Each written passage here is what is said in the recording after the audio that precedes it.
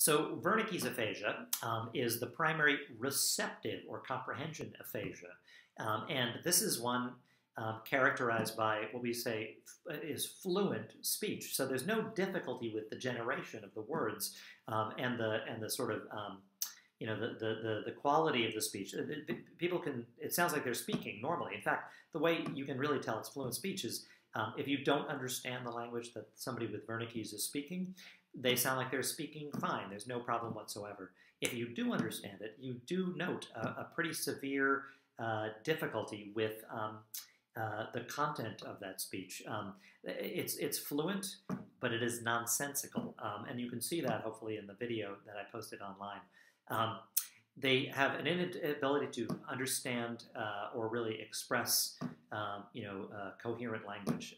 It's a disorder of language comprehension specifically, and it's caused by damage to the posterior regions of the superior temporal gyrus, just posterior to primary auditory cortex. And what's interesting is that primary auditory cortex, which is the original sort of receipt site for auditory information from the cochlea, via the medial geniculate nucleus, it gets distributed to a much broader set of regions than just Wernicke's area.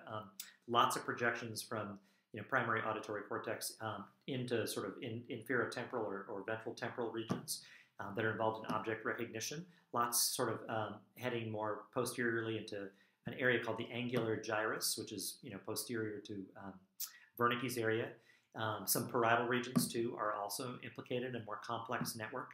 The angular gyrus has lots of projections into Wernicke's area.